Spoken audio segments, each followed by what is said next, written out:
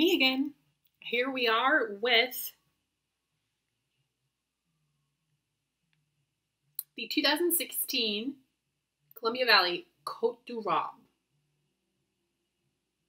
It's a red blend, a whimsical name and label, which we'll get into in a second. So Côtes du Rôb, again, we made it up, but it is a riff on a very real and very popular style of wine called Côtes du Rhône.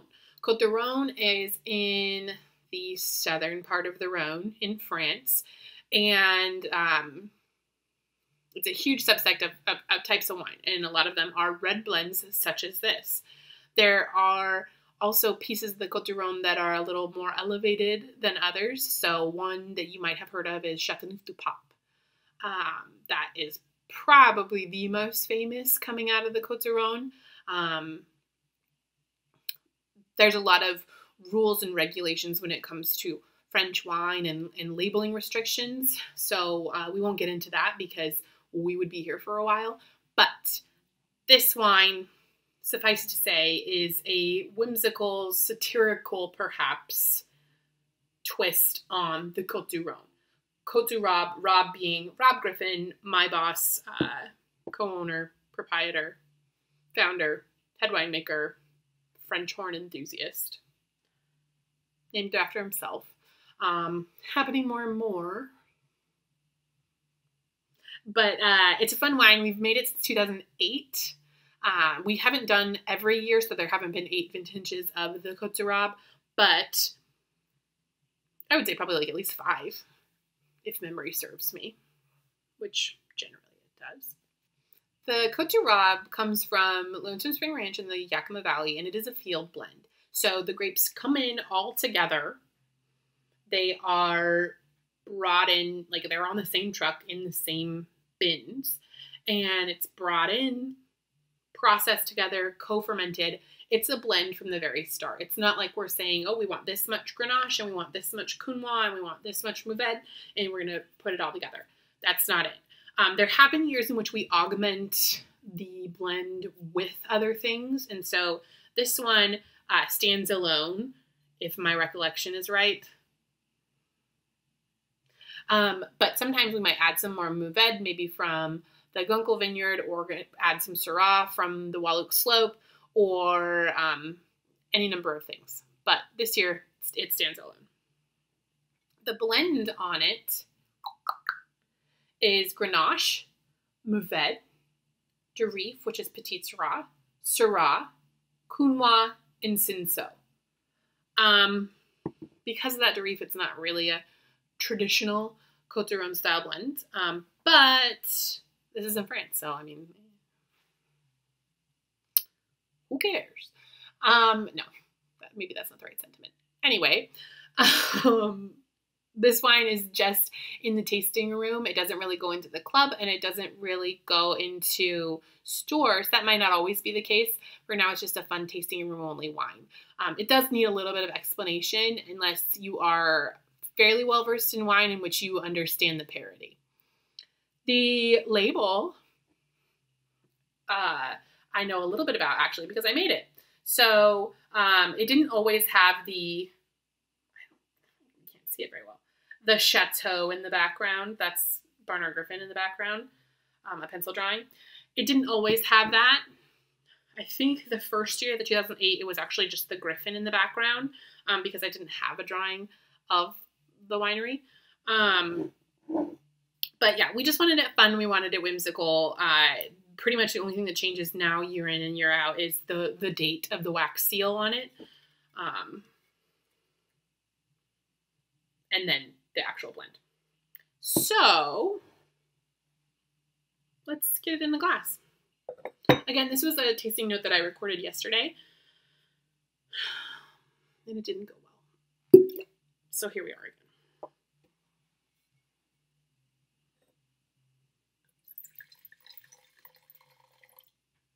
Beautiful. This wine is 14.3% alcohol. Let's give it a look. So I don't know why I am doing this. I don't know that you can even tell. It's not a deep color, but not as light as Grenache and not as light as like a Pinot or anything like that.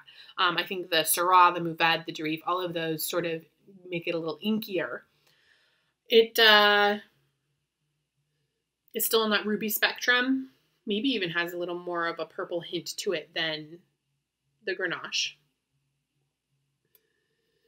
Smell, you're getting a lot of that raspberry, but maybe some plum or some currant or black currant, some darker fruit in there.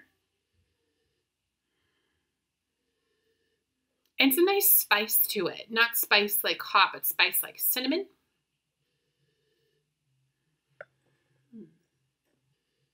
So yeah, the blend on this one, about half Grenache and then 14 each of Mourvedre and Durif. That Durif, I think, probably will give it a little bit of a nice kick in the tannic structure.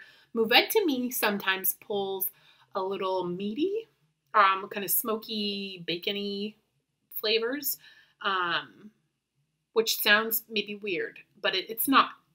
Smell this wine, taste it, and you might be able to pull that out, but it adds to it. It gives it a really nice feel. This wine was done 24 months in new and neutral French oak, so it was on wood a little bit longer than, let's say, the Grenache, and I think you can smell that. Let's see if you can taste it.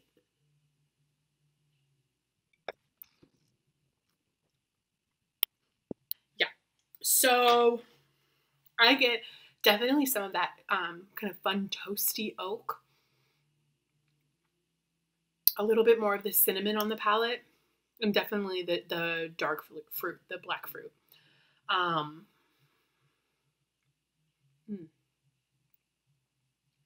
Sorry, all of these videos are gonna be me being like, this is so good, which doesn't help you at all.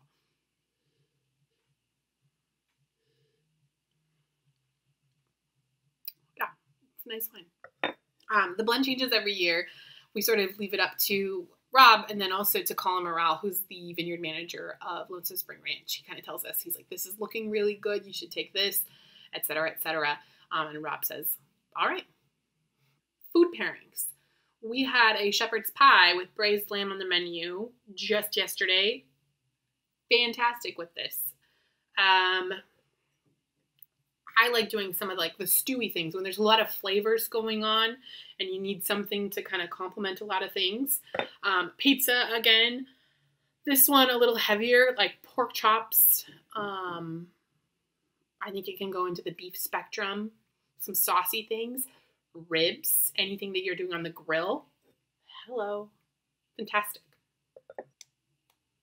To be honest, I haven't had a chance to try any of the older Côtes du Rôb because they're all still young enough that we haven't pulled them out of the library.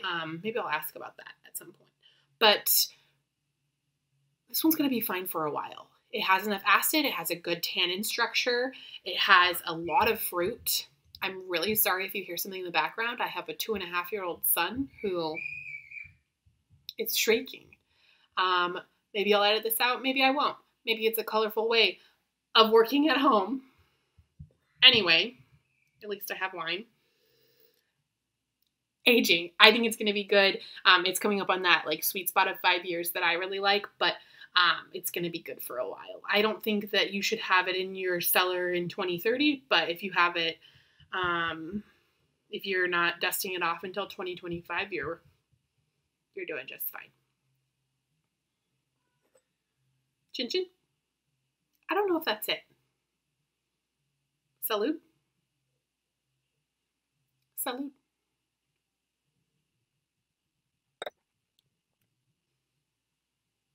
Maybe some vanilla, cherry vanilla too. All right.